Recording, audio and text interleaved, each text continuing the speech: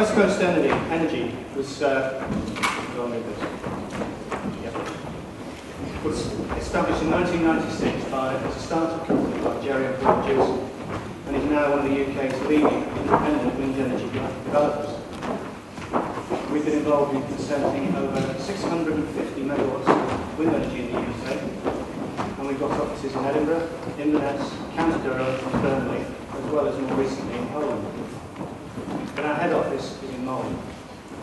It's a sign of our confidence in the future that we moved into a bespoke office complex, recently built for us at the cost of £2 million only a year or so ago, and that's been one that's been shortlisted for quite a number of leading environmental awards. I propose to focus on West Coast Energy, but there are four elements to the group.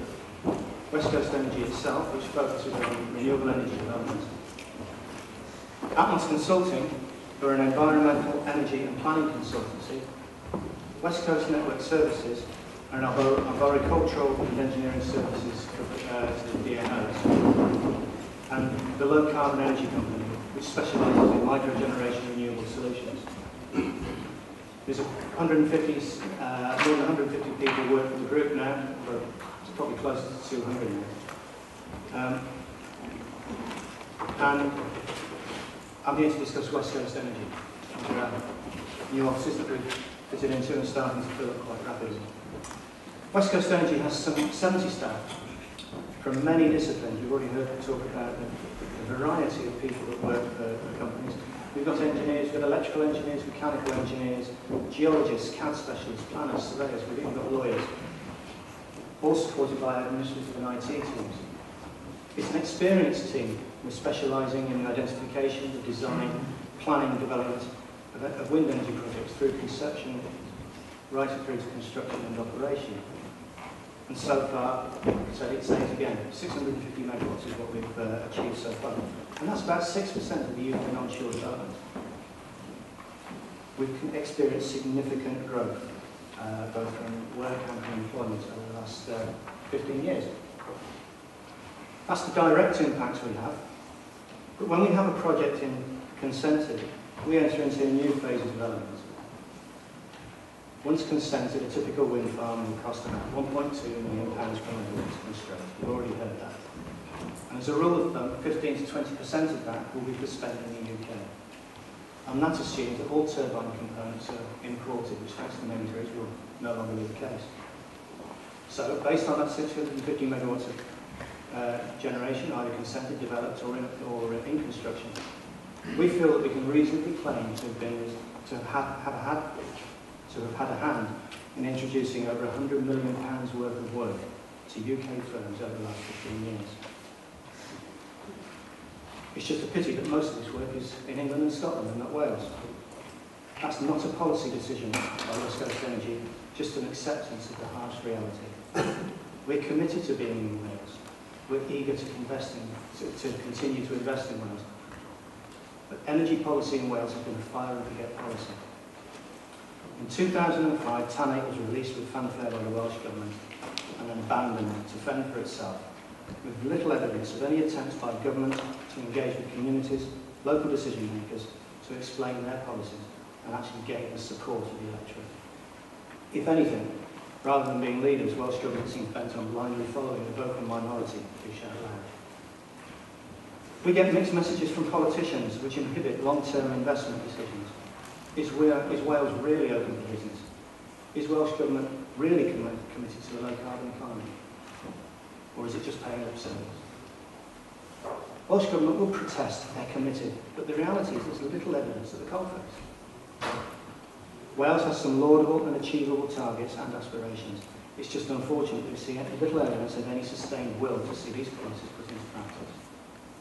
Elsewhere in the UK, West Coast Energy are making investment decisions based on a typical timescale of 7 years, from first identifying the project through to commissioning. In Wales, it's anybody's guess. And until we can see any evidence of concrete and sustained change in approach to implementing their own policies from Welsh Government, I feel we'll continue to see Welsh Government having to rely on projects in England and Scotland for their sustained growth, and possibly even their existence.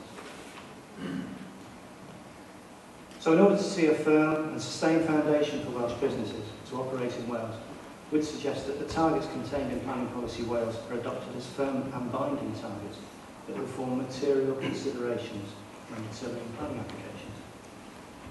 Capacity targets for all renewables should be confirmed and adhered to. Targets should reflect the fact that the Severn barrage is still only an aspiration and cannot contribute towards these targets within the plan. Welsh Government should actively engage with all sectors of the community to educate and explain their own policies. I'd even include some of their own departments in that. I have to confess that there are times when we could be forgiven for thinking that in the absence of clear guidance from government, some see their role as inhibitors rather than as enablers. Statutory and non-statutory consultees should be required to provide comprehensive, consistent, timely and constructive responses to consultations on planning applications for energy projects. But to do this, they will need to be adequately resourced. We welcome the First Minister's decision to take the mantle at ministerial level for delivering binding targets. But he should be reporting on progress made towards achieving these targets on an annual basis, and where, or rather based when, there's a shortfall, we should recommend catch-up measures. There should be a presumption in favour of community-based schemes with an installed capacity up to 25 megawatts outside the 10 SSAs. Welsh Government should establish and then adhere to a firm policy in relation to the grid infrastructure that's required for the development of all low-carbon energy technologies, including offshore wind, onshore wind in Wales, and will there be. This should be derived within a 12-month period and include consultations with key stakeholders rather than being imposed on us. The economic benefit that we've heard so much about that accrues from energy developments should be a material consideration in the planning process. PV on roof space on commercial properties should be deemed consent. But most of all, we require certainty and tangible support, not just words from the Welsh Government, to show that Wales is actually open for business. We at West Coast Energy believe that we can look forward to continuing our contribution to the low-carbon economy. And until such time as government takes an active and sustained interest in delivering its own targets, instead of just talking about them, like many of the Welsh businesses, we will continue to operate in an environment where words speak louder than actions, and make sure we've got plenty of work outside Wales. Make no mistake, Wales is a good place to operate from, but sometimes we ask ourselves whether it's a good place to even try and operate in. Thank you.